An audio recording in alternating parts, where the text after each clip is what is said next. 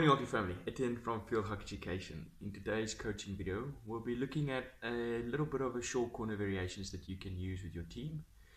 I will only show you 4 in this video, and then the next part will have 4 again. But with this variations, it's just basic variations that you can use with your team. You as a coach, you can make up your own variations to try and manipulate the penalty corner defense to get more gaps and to try and score.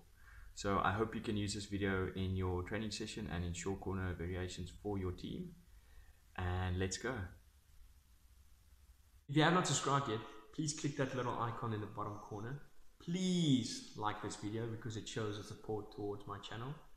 Thank you for all the support so far in this channel. I really do appreciate it. And enjoy the next video.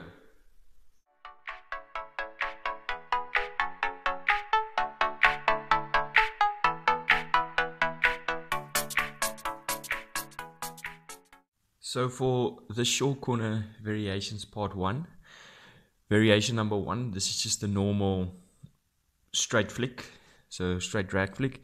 So what you want to do as a coach is you obviously want to set up with 2 castles. So this is castle number 1, castle number 2, so that you can let the defenders start thinking about where this ball is going to go. But if you're just going to set up 1 castle, they're going to know exactly where to go. So if you put on 2, it's just a little bit of a thinking of the defenders of where this ball will go.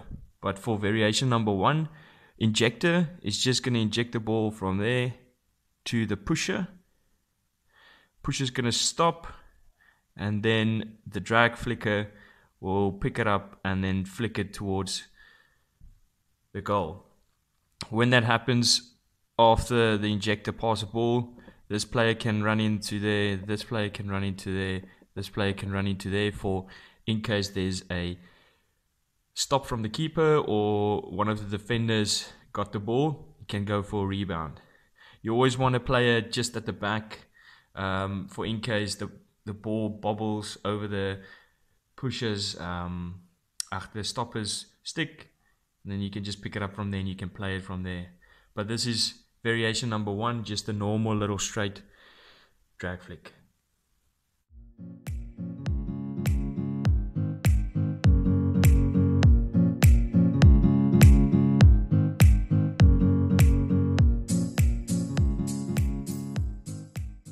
Variation number 2 that you can use is your setup exactly the same as always.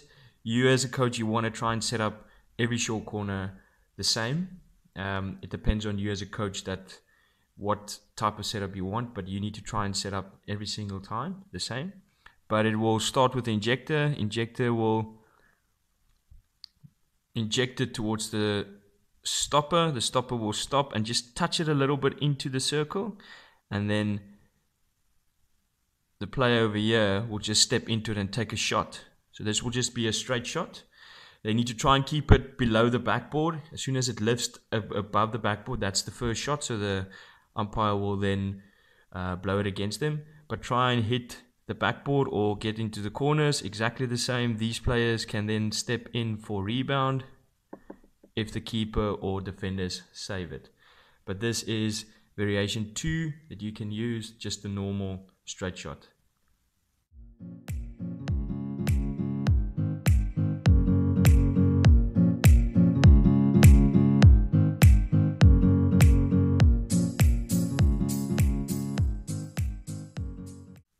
Variation number 3 that you can use is flicking off castle 2.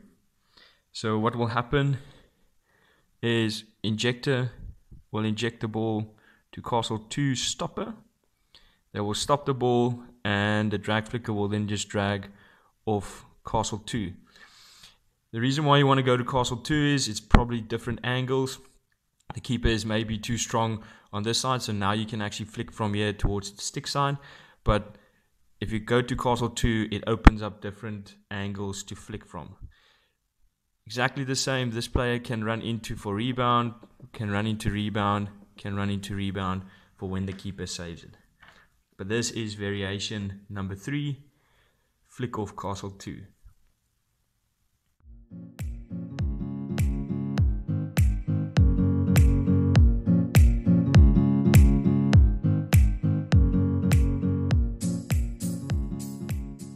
variation number 4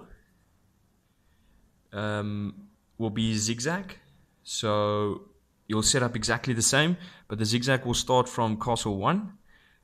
You will normally do zigzag if the defenders, the way they're running out is maybe a 2-2, so 2 defenders running up towards where the castles are, and the other 2 is just staying there, and then there's a gap in the middle that you can use to manipulate and get closer to the keeper to just flick it in.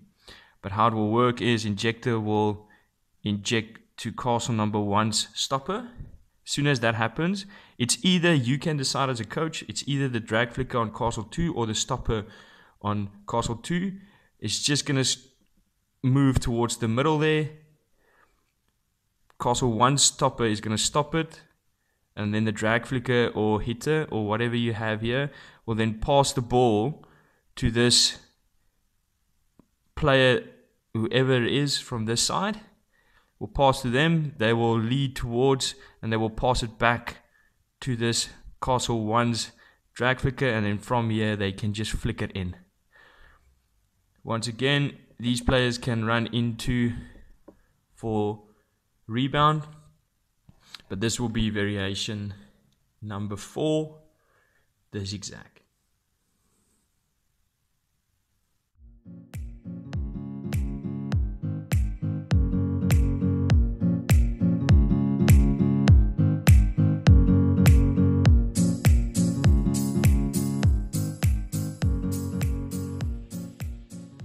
So that was short corner variations part 1.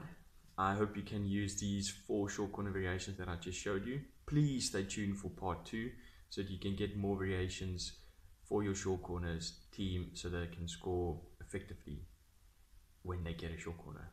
Thank you for watching this video. Thank you for all the support so far on this channel. I really do appreciate it. And see you next time. Bye bye.